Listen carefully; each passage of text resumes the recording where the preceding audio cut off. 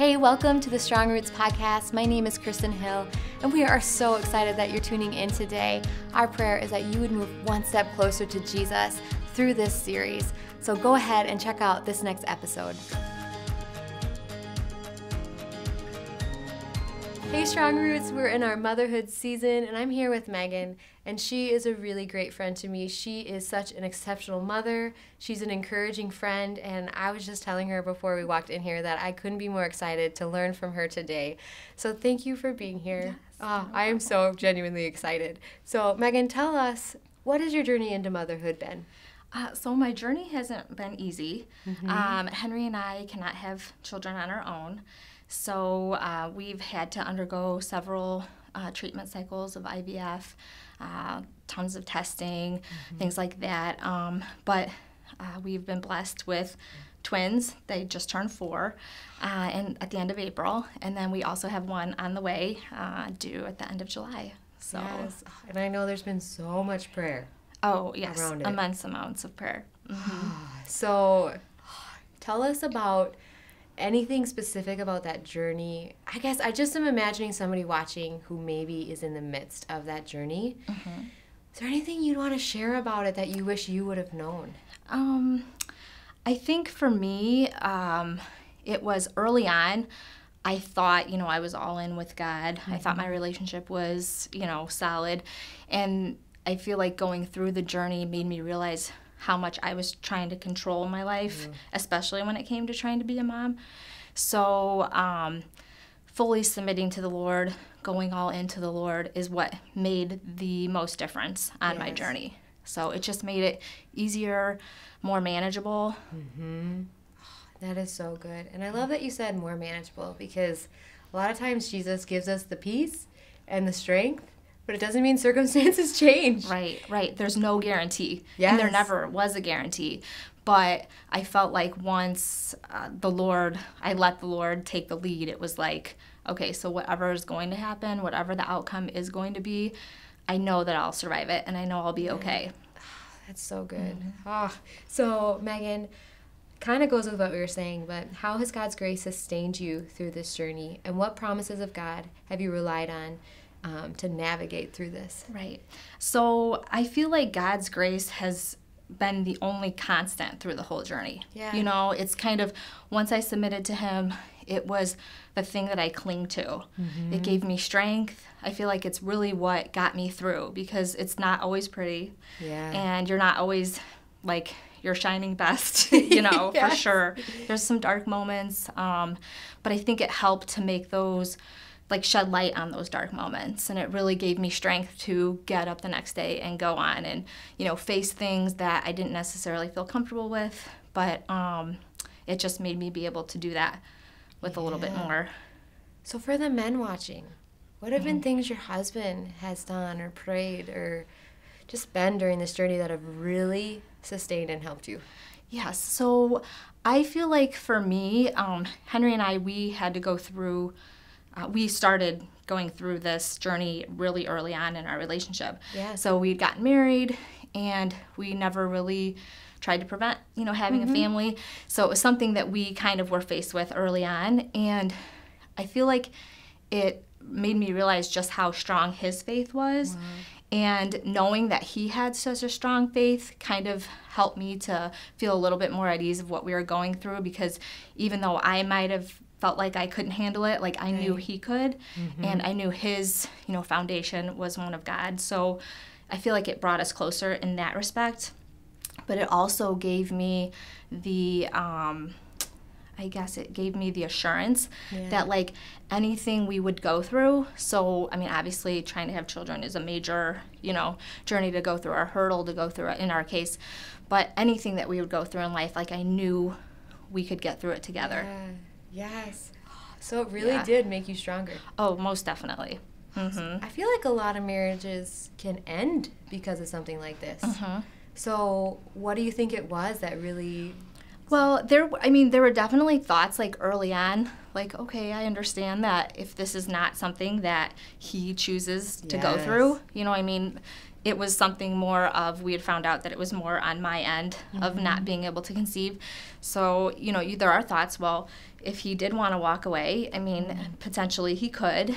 And so I feel like that was like never even a thought that crossed his mind. Yeah. So once I knew that too, it almost was like, you know, this, when you enter a marriage and a relationship like that with God, it just means that you're in that relationship no matter what. Yes. And it's unconditional. It is. And for those of you listening, her husband, like, they have one of the best love stories, and he literally has her name on their knuckles. Like, I really, really respect your guys' relationship. Oh, thank you. And I love hearing about it, because it really, God has made you guys so strong. Oh, most definitely. So, okay. What can you tell us about being a mom of twins? Yes. So, I mean, for, you know, moms out there, momming is hard. Yeah. It's not easy, you know, at all. But I do feel like, you know, being a mom of twins hasn't necessarily been any different for me, because I don't know any different. Okay. So I really can't imagine my life with just one. Like, Yeah. I assume there were times when it would be like, oh, this would be so easier with just one child, you know? But when I really think about it, like, my life, I could never envision without both of them at the same time. Yes. So, yeah. But I feel like, too, with that being said, there's a lot of trust and faith that you have to put in the Lord that you're doing things right. Oh. Because there's no, like, right or wrong answer. Yes. You know, you go through so many things, even just throughout the day, where you're like, am I doing this right? Like, Yes. I mean, surely there's a better way to do this, or this Yes. isn't the best way. But I feel like at the end of the day, you just really have to trust that God bless these children into your life, and that He trusts you with them. So what you're doing is the best for them. Yes, there's so much prayer, and I feel like they're looking at you like, you know what you're doing, Mom. Right. You're Right. like, You have all the answers, you're right? right. Oh, I can relate to that hard. So, how have you, like, changed from, let's say, trying to get pregnant, being pregnant, having 4-year-old twins? Like, how have you changed through this process? So I think I grew up a lot. Really? Okay, yeah. I mean, and not in necessarily a negative way, or not in, like, the best way possible, Yeah. but I feel like going through the journey that I went through, I was always kind of like a fairy tale thinker. Like, you know, Yes. the movies, Disney movies, like, everything turns out perfect, and Yeah. life just happens like you want it, and you get everything you want out of life, and you're happy, and, you know, happily ever after. Yeah. But I feel like the journey has really made me realize that that really isn't how life works. But not that it doesn't have a happy ending. Yeah. I feel like God's plan is better than what we believe in our hearts is, you know, the best outcome. So I feel like once you do submit to the Lord and realize that God has your best interest at heart, that whatever happens in your life was meant to be and was meant to go that way. And Yes. Yeah, Have there so. been times where you have fought God's plan? oh, definitely. Yeah. And even once I did submit to the Lord, we had to go through fertility, you know, obviously with having our twins. And then we went through another couple years of, like, secondary infertility, I guess you would call it, to try to get pregnant again. So I feel like even in that second part of trying to have another child, there were times when it would, like, I would revert back to my old ways, or I would let myself kind of go to dark places and not think that, you know, maybe God had my best interests at heart. But I feel like the second time around, my mindset was a little different. You know, I was a little bit more equipped to handle it, with God being the one in charge. So it was, once I was like, okay, we've been through this before, you know, it was kind of just a mindset to get right, and it just made it much more easier to deal with, and truly feel like whatever happened, you know, was what God had planned for us. So whether or not we were meant to have another child or not, so. Was it hard going through this journey alone, in the way that I know you have a lot of friends and family, but maybe not a bunch of people who have obviously gone through the exact same thing you went through? Right. Yeah, I mean, definitely. And I feel like that is what was maybe the most difficult part, one of the most difficult parts about being a woman and being a woman of like childbearing, age, especially with social media. Because I feel like social media is like a representation of all the happy things in life and all the great things that happen in life. And, during a portion of your life when you are of childbearing age, all the women around you are having children, so I feel like that was difficult to have to see a lot, and that's why I stepped back from social media a lot, just because I felt like it wasn't healthy for me, and not that I wasn't genuinely happy for women to be having children and to, having their dreams fulfilled. It was always that comparison of, when was my dreams going to be met, or when was I going to be able to have a child, so... What have you learned about God's character through it all? I feel like you might have a unique perspective on his character that other people don't. So I feel like with God's character, I would just say that I feel like constant, like he's always there no matter what. Like he will get you through whatever it is. Yes. Like I just feel like I've always clinged to that. And I feel like he has been, though I have felt alone at times, I've never been alone. Yeah. When God is with you, you're never alone. Yeah. So I think his character of just always being there. Right. Being the constant. The world changes. Tomorrow we don't know what tomorrow holds, but he will be there. You know what I mean? So absolutely. Isn't it funny how we act like he's not sometimes? Right. Or live like he's not. And it's right. Why? Right. And I feel like when you go through something like this type of journey, or other trials and struggles in life, that it is what gets you through, is that you are not alone. Yes. And his hand is in your hand, and he's leading you. So most definitely. When you get weary on your days, even being pregnant, some days it was like, I'm tired. I just could sleep all day. Where do you go? What do you do? So for me, it's funny. One of the times we first met, I remember this, it was at SP19 and we were having dinner, and you would ask me about how did you get through the first year of having twins, and it makes me think about that moment, because just the pure thought of the blessing that God has given me with my children. And I can honestly say that, because there are times when you just want to cry, or you just want to I don't want to do this today, or whether it be trying to have children, or now being a mother of twins, being pregnant with a mother of twins, being pregnant and a mother of twins. I feel like just that constant reminder to myself that God has blessed me with the most amazing humans on earth, and just how blessed I am to be their mom. I remember that conversation, and honestly, for those of you listening, it was the most genuine, because I asked her, because you hear twins and you think, oh my goodness, I don't know if I could do that. Right, how do you do it? What does it look like? And your genuine answer of, I was just so grateful that I had kids, that God gave me these blessings. Right. Changed the way that, I don't know if I had Aurora yet or not, I don't even know. But when I had Aurora, those words constantly, I remember them, because I was like, I don't deserve this gift. It's a gift that he gives some and not, and it changes your perspective on those hard nights, or on the times where you feel like you're losing yourself, or you're like, I could not have this, and there's nothing I'd rather have. Right. Exactly. Oh, so good. Oh, so good. So, practically speaking, how can we best support a mom who has yet to become a mom and would really like to be? Yeah, so I feel like no two women going through something like this are going to be the same.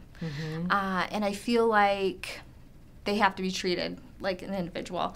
But ooh, that's a good word right there. Yeah, so I feel like it's not really like a blanket. There's not a blanket way to help support women going through something similar.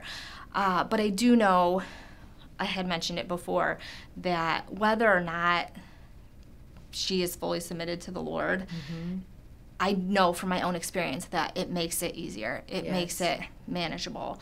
And I know I could not be where I am today if I didn't have God with me. Right. 100%. So I feel like that's important. most important. But practically speaking, I think just letting her know that she's loved, being there for her, small acts of kindness, and she may not want the presence of anyone around her either. I mean, she may want to be alone and deal with things on her own at some point too. But I feel like just always letting her know that you're there and that you love her. But most importantly, whether or not she is a Christian, just praying for her. Yes. Just praying fervently that the Lord reveals his promises to her. Yes. And sustains her through this journey. Oh, that's so good. I love that, because that is the most important thing. And I especially treat her as an individual. Because even it doesn't matter if it was you and we walked through it the first time, and then the second, you're going to be different the second time. And if I had an equation of well, this and this worked for her the first time. Right. We're constantly changing, especially in Christ. We're changing and becoming more like him, and it's this awesome thing called sanctification. But I love that, because how God made us in his image, and we are made to know him and to be known. And nothing feels better than somebody actually intentionally trying to know you. Right. So I love that. I love that so much. And thank you for being genuine. And is there anything before I wrap this up that you want to add? No, I mean, there was something that I two verses that I had forgot to mention when you had talked about God's promises, that I really felt like spoke to me. And so the first time around, it was Proverbs 3:5-6, about trust in the Lord with all your heart. Lean not on your own understanding, submit to him in all your ways, and he'll keep your path straight. So that would be the first thing I feel like that got me through. And then the second promise that got me through was Jeremiah 29:11, for the plans, I'm going to try to get this right. For the plans I have for you, declares the Lord, plans to prosper you, not to harm you, to give you hope in a future. I feel like is what really kind of got me through to the end. Yes. So I just wanted to give that out as a way of things that I clung to that were written in Scripture that really spoke to me. Because they're true.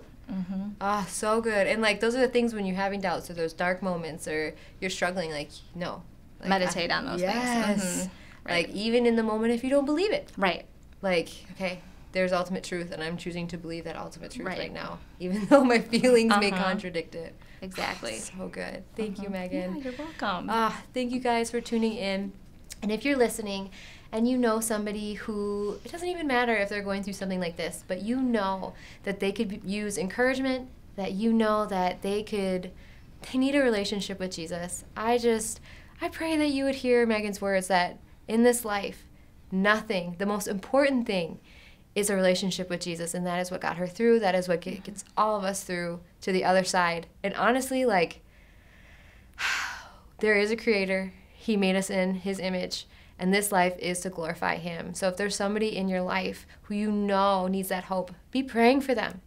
Be pouring into them. Be loving them. And that would be my challenge for you today. But thank you so much for tuning in, and we cannot wait to catch you next time. If you enjoyed today's episode, make sure to follow us on our other social media platforms. We don't want you to miss out on any future content. Thank you so much again, guys. I hope you have a great day. And I want you to know I am personally praying that your roots stay strong.